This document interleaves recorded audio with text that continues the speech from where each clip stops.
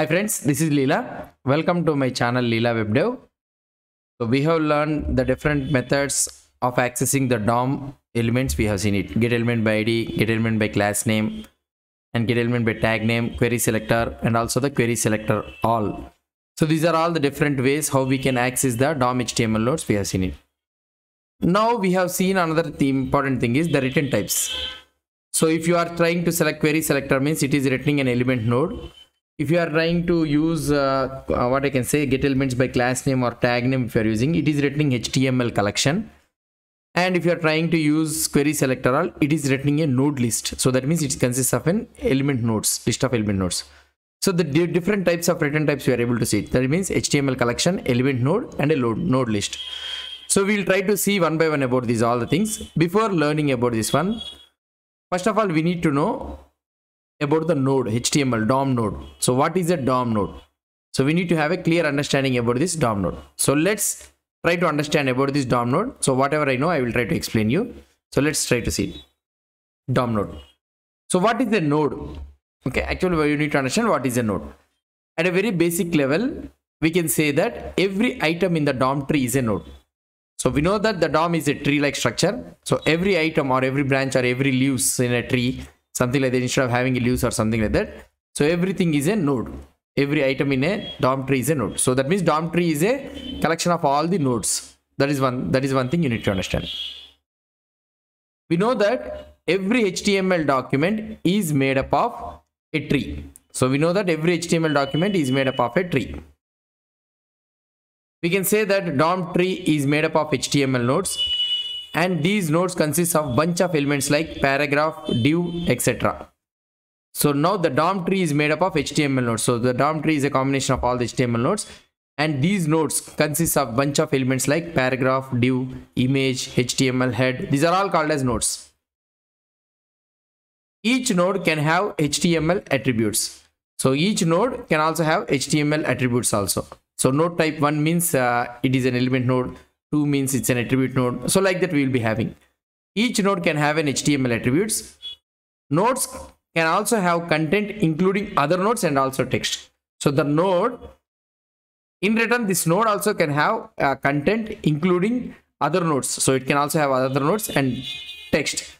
For example, let's say the div element. So div element, inside a div element, we have so many things, right? So we have other elements also we will be having. So those are called as other nodes. So this is all about a brief introduction of the node. So node means a DOM tree. Every item in a DOM tree we can call it as a node. So head element and these all things consist of a DOM tree, right? So these all items are called as a nodes. So you can say it as a head node, paragraph node, div node, like that we can say it. So let's try to see the example. So here I am having a small snippet. So here I am having HTML head element. Inside this head element I am having a title tag, and inside this title tag I am having a text, something like nodes introduction. Okay. So let me see what nodes are there in this HTML snippet. So let us see what nodes are there in this HTML snippet. So if you try to see here, so the first one is HTML, right? So I have added here the HTML. At the top you will be able to see here I have added the So here I have added the HTML. So first one is the HTML. So that is the reason this HTML I have added. The next one comes the head, right? So that is the reason we are able to see the next one is the head. Fine. And here we are having another one is the text. So head means immediately after the head what we are having? Title tag we are having. But this time we are having a text node here. Okay, this is called as a node. So these are all nodes. So text node. So text node here means what we can say is, so here we are having a enter, right? So written, enter, and the white space we are having. So this is the white space we are having. So these all white space and enter, these all consists of this is all also considered as a text node. Okay, this is also considered as an empty space, and all those things considered as a text node. So that is the reason I have added here text. Then afterwards you are having a title tag. In this title tag we are having a text node, that is nothing but nodes introduction. And after after this title tag, again we are having one enter. Okay, again we are having one enter, return. So we can say it as return. So that one is also considered as an text node. So this one is a text node. And the last one we are also having another text node. So that is nothing but before closing this heading.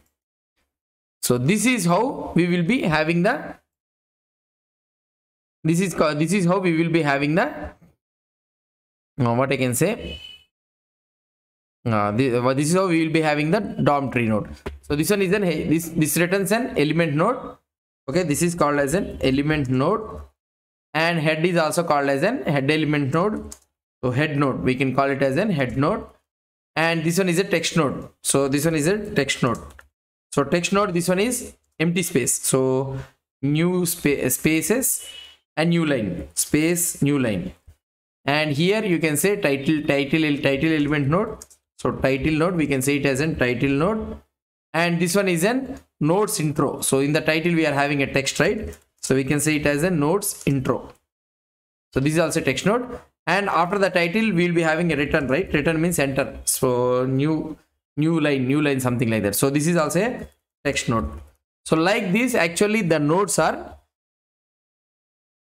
divided. So here you need to understand, this is very important, you need to understand it clearly. So HTML we are having, and head we are having. Head after we are having space and a new line. So this one is divided into text node, and this one is a title node, and this is again a text node, and here this is also we are having some space and the new line. So that is also divided as a text node. So this is all you need to remember about this node. So why these empty text and the returns are converted into nodes? So you may be having a doubt that, okay, fine, title have a text, that is nothing but nodes introduction, we are having the text. Okay, that one we can convert into text. Why this empty text and all the return files and also the spaces and all those things are converted into the nodes? It is because every character in the document, okay, so that means every character in the HTML document. So whatever the HTML document we are trying to see, every character in the document has to be eventually become the part of the DOM. It should become the part of the DOM. So it should be available in the DOM. Whatever the characters or whatever the data it is available in the HTML document, it should be a part of the DOM. So that is the main important thing. It means that any new line or space are valid characters. So we already know that new line or space is a valid characters only, just like the letters or numbers, and are such that they have to become a part of the DOM. So because of that reason, they have to become a part of the DOM. This is why it needs to become a part of the DOM means, this is because for the critical rendering process. So we'll discuss about this critical rendering process going on. So just try to remember this one, critical rendering process. We had to form a render tree. So render tree means this is different from the DOM tree. So we'll discuss about this render tree and all those things also. So in order to display the data in the browser, so we need a render tree. A render tree has to be constructed. So whenever you want to show the output in the browser, so the browser will prepare a render tree. Render tree is nothing but a combination of DOM and also a CSS SOM. I will try to explain you. So this is called as a critical rendering process. And part of that render tree is to combine the DOM with the CSS SOM. CSS SOM means the CSS whatever you are writing, it has to combine with the DOM so that it can display the data in the browser. And in forming this DOM, we need to include all the characters within your HTML. So in order to form this render tree and all those things, whatever the DOM we are having, we need to include all the characters in your HTML. In short, what I can say is, so this all I explained you briefly, right? So in short, what I can say is we need every character to form part of our DOM, and that's why new lines or spaces are included in our nodes. That is the main thing. So this is all about the node thing and how the nodes are constructed in the DOM. So we have seen it. But there are two exceptions in this while constructing the nodes, or one guy while constructing the DOM, preparing the nodes. So there are two exceptions. What are those two exceptions is? Let's see. First exception is the new lines or spaces above the head element are ignored. So whatever the new line or spaces, everything is there above the head element, above the head tag, opening tag, those are ignored.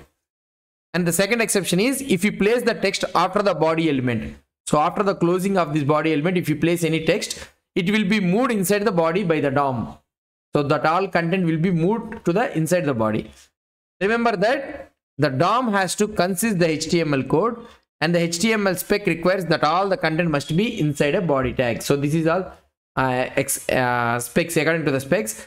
In order to make a valid HTML code, so all the content, whatever the content you want to display in the browser, it should be inside the body tag. So that is the reason whatever the content you are writing outside the body tag, it will be moved to the inside of the body tag by the DOM. So we can't have the new lines or spaces outside the body element. So this is also one second extension. So whatever the outside you are writing, it will be moved to the inside body element. So that is the reason we can't have any new lines or spaces or anything outside the body element. So this is all about the DOM node. Still lot more is there. We need to cover about the nodes and all those things. We'll cover it. Hope you understood about the introduction of the DOM node. If you have any doubts or any suggestions, please post the comments below to this video. And if you like this video, please do support me by subscribing to my channel. Thank you.